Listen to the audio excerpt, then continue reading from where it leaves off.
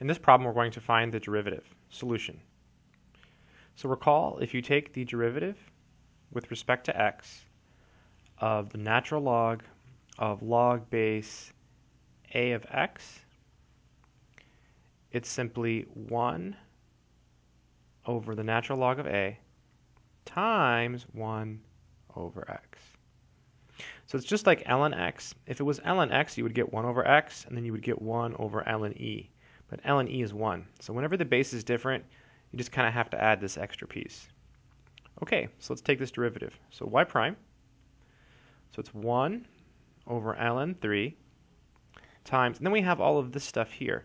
So it's 1 over all of this stuff, x squared minus 3x, times, and then the derivative of the inside piece. That's the chain rule.